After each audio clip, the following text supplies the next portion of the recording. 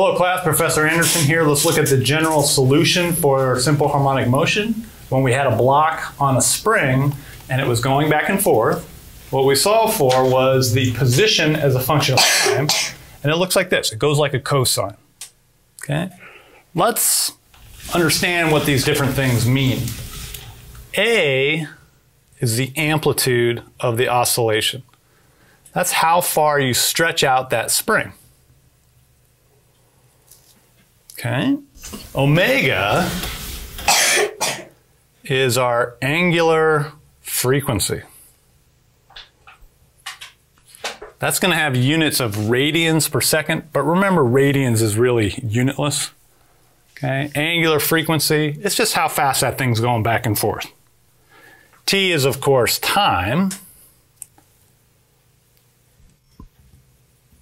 And phi is what we call a phase constant. And that's really just where do you start? Did you start at maximum amplitude? Did you start at x equals 0? Did you start somewhere in between? Okay, it has to do with where that oscillation started. All right, we know what this looks like, right? This looks like a cosine. And if phi equals 0, it's exactly a cosine. It looks like this. This is x as a function of time. So that guess that we had about the solution, that it should be sort of curvy and smooth, is exactly right. It looks like a cosine in this case.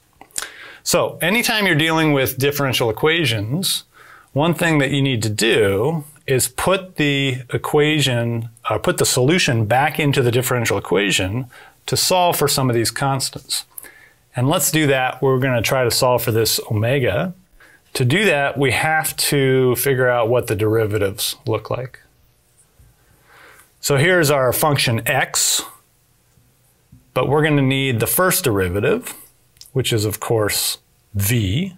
What's the derivative of cosine? Well, we said it was minus sine. And then there's a complicated argument there. And so you have to take the derivative of the inside as well. And so you pick up an extra omega.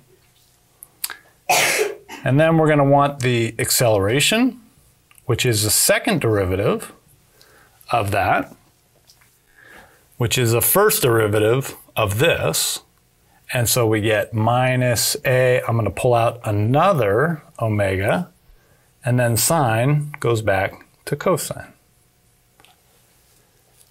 And now I have all the terms that I need to put into our force equation. So let's try it. Okay, our differential equation looked like the following. D squared x dt squared was negative k over m times x. And now we know those terms, let's put them back in. So d squared x dt squared is negative a omega squared cosine of omega t plus phi.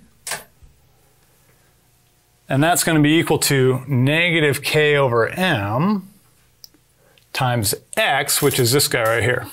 A cosine omega t plus phi. And now a bunch of stuff cancels out. The a cosine omega t, we can cross that out. The capital A, we can cross that out. And we get omega squared equals k over m. The minus signs went away. And we end up with omega is the square root of k over m, and this is what we call our angular frequency.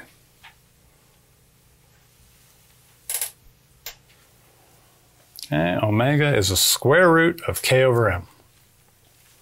This is how fast that thing goes back and forth. Okay, if I have a stiffer spring, k gets bigger, omega gets bigger. And that should make sense to you, right? If I have a stiff spring, that box is going to go back and forth really fast.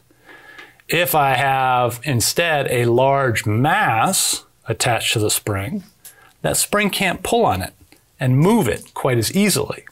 And so m, big, in the denominator means that omega is small. And so that would be a big sluggish mass going back and forth. Okay, this region from there to there has a very characteristic name. It is called the period t. And that's where the function is going to start repeating itself, right? We went down through 0, we came back up, and then we went down through 0 again. And so that amount of time is the period.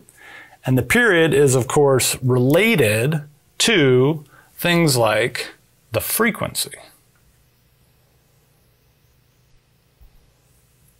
What is the frequency? Well, the frequency is omega over 2 pi, and the period t is 1 over the frequency. And so in our case with the block on the spring, we can plug all this in. We've got 1 over omega over 2 pi, and that becomes 2 pi over omega, but we know exactly what omega is, so this is 2 pi divided by the square root k over m, or 2 pi square root m over k. So when you have a block on a spring, what's the period of that oscillation? It's that. It's 2 pi the square root of m over k. If I have a bigger block, it takes longer for it to go back and forth. If I have a stiffer spring, it takes shorter to go back and forth. Okay? So that's the period. This function that we drew right here looks a lot like a cosine.